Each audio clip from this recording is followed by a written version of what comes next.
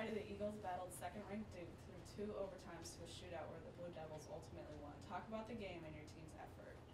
I think it was one of our best ACC games that we played so far.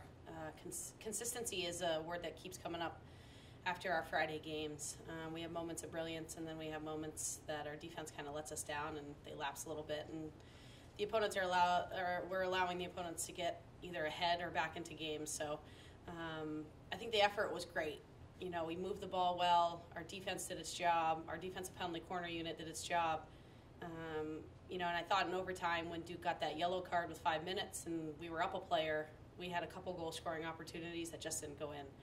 And at that moment, I'm like, it's just one of those games that we could have won, we should have won, and we didn't. So, you know, after games like that, you can kind of have a letdown going into Sunday and, you know, going up against a tough UNH program who's always tough on the road. They always play really well at home, and, you know, to be able to shut them out, you know, again, I think the effort was there, and, you know, we keep having this lose on Friday, need to rebound, not just emotionally, but physically as well on Sunday, and I was proud of their effort yesterday.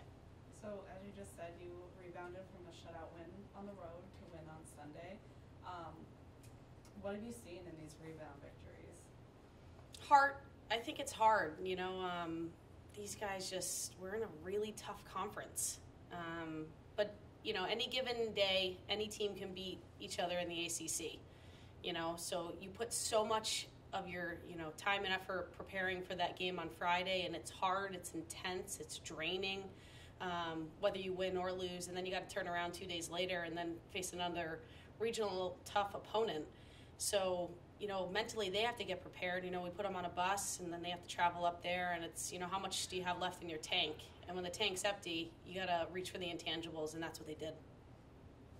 BC's only losses have come from other ACC teams, all of which are ranked in the top 15. What is the team focusing on with Louisville coming to town Friday? It's just the same thing, you know. Again, I think it's consistency. It's consistency with our technical skills. It's consistency with, you know, the ability to communicate, read what they're trying to do on attack, communicate on defense. We're not that far off. It's just, you know, the results aren't there for us. You know, and I think from the players' perspective, that's the most disheartening thing, is that they're going to look at their record and realize they haven't won in the ACC yet. It doesn't mean that we're not a good team, you know, and I know they think about that. So we just need a consistent game on Friday, and I think we'll be able to do that against a tough Louisville team.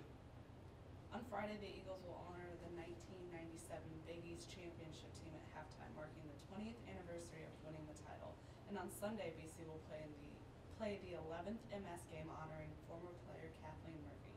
Talk about what it means to have the alumni back supporting the team. It's huge. You know, I want the alums to be around the program. I think they're a good influence on the current players, and you know, obviously I wasn't here with the 97 team, so I'm looking forward to meeting those guys and having alums that I coached or didn't coach back over that weekend. And then, you know, with Murph, you know, with Ainsley, the former head coach, I got to meet Kathleen Murphy and was really inspired by her story.